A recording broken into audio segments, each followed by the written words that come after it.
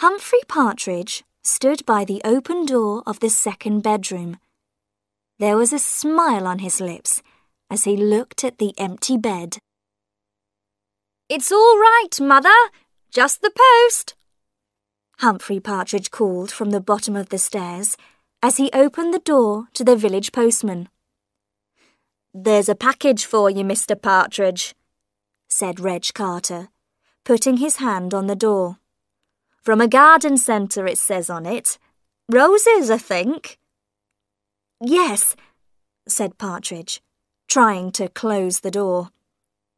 "It's the right time of year for planting roses, is it? November?" "Yes. How's your mother?" Reg went on. He was in no hurry to leave. "Not so bad." "She never seems to get any letters, does she?" "No. Well, when you reach that age, most of your friends are dead." "Oh, how old is she now?" "She was 86 last July." "That's a good age. She doesn't go out much, does she?" "No, not at all. Now, if you'll excuse me, I have to leave to catch my train to work." Partridge closed the door and called up the stairs. "Goodbye, Mother. I'm off to work." On his way to the station, he stopped at the village shop to get his newspaper. "Good morning," said Mr. Denton, the shopkeeper. "How's the old lady?" "Oh, not too bad, thank you. For her age, that is." "Oh, Mr. Partridge," said Mrs. Denton. "There's going to be a meeting in the village hall on Sunday about—" "I'm sorry, Mrs. Denton. I don't like to leave my mother at weekends. I'm at work all week, you see." He hurried away. "He lives for his old mother," said Mr. Denton. "Well," said his wife, "she probably won't live much longer. She's been in bed ever since they moved here. And how long ago was that? 3 years?" 3 or 4. "I don't know what he'll do when she dies." "Someone told me that he was talking about going to live in Canada." "Well, I expect she'll leave him some money."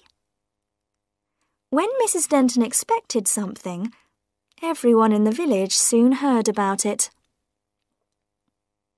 In his office that afternoon, Partridge was getting ready to go home when the telephone rang.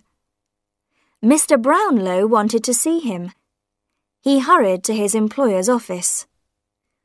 "Humphrey, come in and sit down." Partridge sat on the edge of a chair. He was going to miss his train. Mr. Brownlow said, "You know I intended to go to Antwerp next week for the meeting." "Yes." "Well, I've just heard that I must go to Rome tomorrow. Parsons is ill, and I'm taking his place. So I'd like you to go to Antwerp on Monday." "Me? But what about Mr. Potter? He has a more responsible position in the company." "He's too busy. It will be good experience for you. So I'll ask my secretary to change the tickets." "No, Mr. Brownlow. You see, it's rather difficult." "What's the problem?" "It's my mother. She's very old and I look after her." "Oh, it's only for 3 days, Humphrey, and this is important." "I'm sorry. It's not possible. My mother—" There was a pause. Mr. Brownlow was looking annoyed. "Ugh, all right then. You can go now, or you'll be late for your train." Partridge looked at his watch. "I think I can just catch it if I hurry." "No, That's great. His employer gave a cold smile. Mother, I'm home. It's exactly 6:35. I had to run for the train, but I caught it. Humphrey Partridge hurried up the stairs, went past his own bedroom, and stood by the open door of the second bedroom. There was a smile on his lips as he looked at the empty bed. It was Monday morning, and Partridge was making his breakfast. He turned on his cooker and prepared to boil an egg. It was an old cooker, but it still worked well. He looked out of the kitchen window with satisfaction. During the weekend, he had dug the garden and planted all the roses. The doorbell rang. It was Reg Carter, the postman, with a big package in his hand. Sorry, I couldn't get this through the letterbox. Partridge could see that it contained more information about Canada. He would enjoy reading that on the train. Oh, and there's this letter too, but nothing for the old lady. Is she all right today?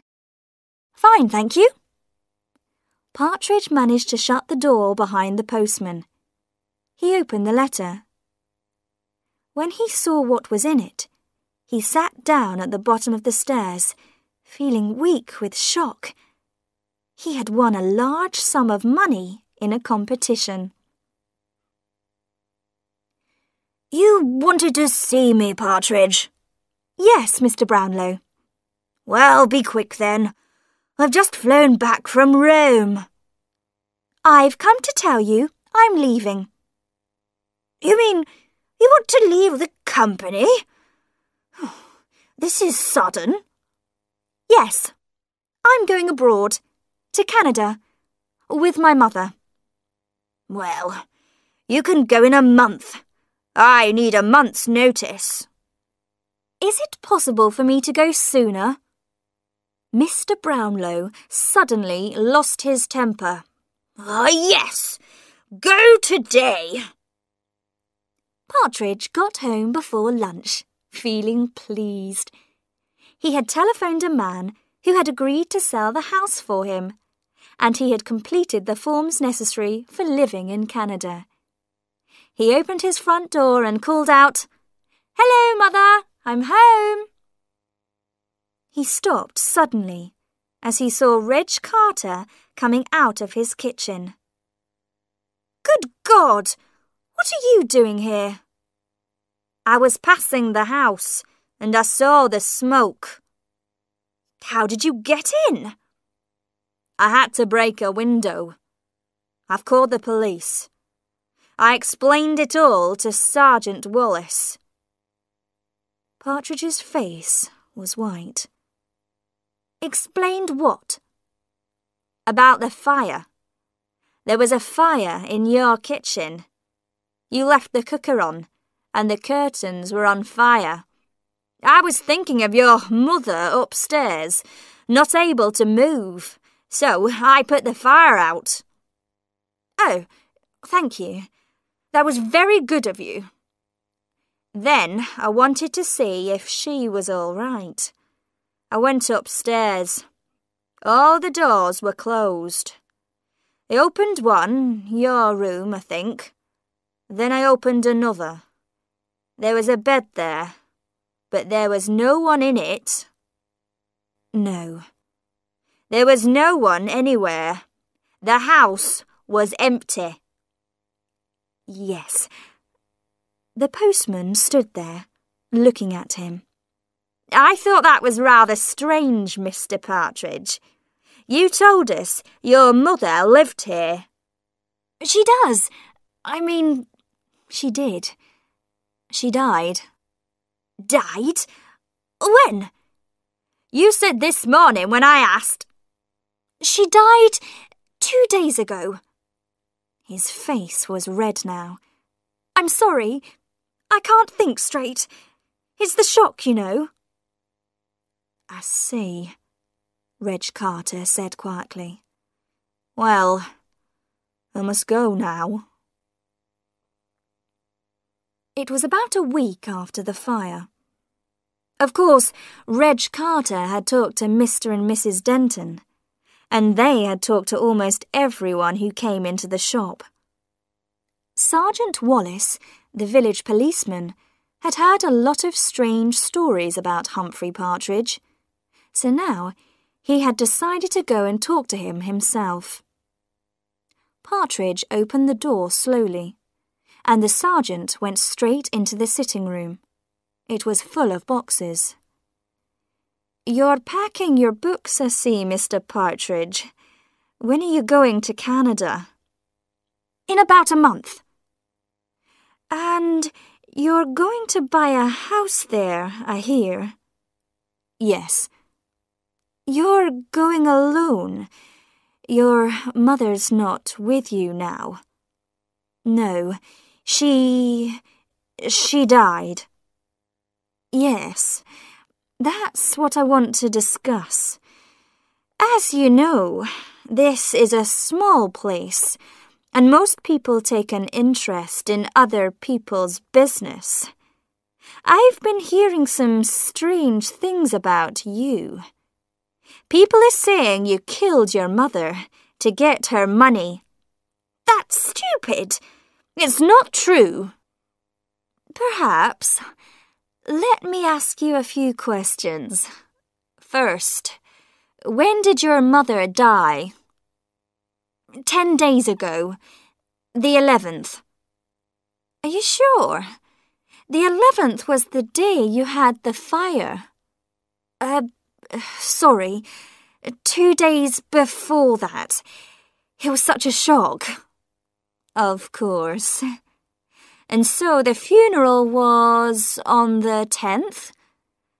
Sometime about then, yes. It's strange that none of the local funeral directors know anything about it. I use someone from town. I see. And was it a doctor from town who signed the document saying that she was dead? Yes. Do you perhaps have a copy of the document? Partridge looked unhappy. You know, I don't. I'm afraid, the sergeant said, that suggests there may be something unusual about your mother's death. Now, if a crime has taken place... No crime has taken place, Partridge cried. I haven't got a mother. I never saw my mother. She left me when I was 6 months old, and I grew up in a children's home. Then who was living upstairs? Nobody. I live alone. I always have lived alone. I hate people. People are always asking you questions. They want to come into your house, take you out for drinks. I can't stand it. I just want to be alone. Sergeant Wallace tried to stop him, but now Partridge couldn't stop. But people don't allow you to be alone. You have to have a reason. So, I invented my mother. I couldn't do things. I couldn't see people because I had to get back to my mother. I even began to believe in her and talk to her. She never asked questions. She just loved me and was kind and beautiful. Now you've all killed her.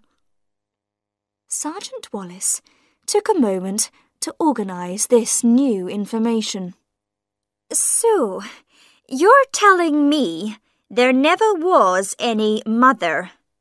You didn't kill her because she wasn't here. And And how do you explain that you suddenly have enough money to go to Canada and buy property? I won a competition. I got the letter on the morning of the fire. That's why I forgot to turn the cooker off. I was so excited. I see. Sergeant Wallace got up and moved across to the window. You've been digging the garden, I notice. Yes, I put those roses in. You plant roses when you're going away? A few days later, there was exciting news in the village. Partridge had been put in prison, and the police had dug up his garden and taken up part of the floor in his house, but they hadn't found a body. Then the news came that he had been freed. It seemed that his strange story to Sergeant Wallace was true. There had been no one else living in the house. He had won a large amount of money. And Partridge's mother was living in Liverpool and had been in trouble with the police on several occasions. Partridge came back to his house and continued preparing for his move to Canada. 2 days before he was going to leave, in the early evening, someone rang his doorbell. It was December, dark and cold. All the villagers were inside their houses. He did not recognize the woman standing on the doorstep. She was dressed in the clothes of a young woman, but her face was old. "Hello, Humphrey," she said. "Who are you?" He held the door, ready to close it. The woman laughed. "No, I don't expect you to recognize me. You were very young when we last met." "You're not?" "Yes, I am. Don't you want to give your mother a kiss?" She pushed her painted face towards him, and Partridge stepped back into the hall. The woman followed him in. She looked at the packing cases. "Of course, you're going away. Canada, is it? I read about it in the paper. I read about the money too." "What do you want?" said Partridge. "I've just come to see my little boy. I was thinking, perhaps you should help your poor old mother now." "You never did anything for me. You left me." "That was a long time ago. Now I want you to look after me in my old age. Why don't you take your old mother to Canada with you?" "But you aren't my mother," he spoke quietly. "Oh, yes, I am, Humphrey." "My mother is beautiful and kind. She is nothing like you. You are not my mother." His hands were on her shoulders, shaking her. "I'm your mother, Humphrey." She was laughing at him. His hands moved to her neck to stop her words. They became tighter and tighter as he shook her. He opened his hands, and the woman's body fell to the floor. Her mouth opened, and her false teeth dropped out. Next morning, Humphrey Partridge went to the police station to see Sergeant Wallace. "Good morning, Mr. Partridge. What can I do for you?" "Sergeant, about my mother. I just wanted to tell you that I did kill her."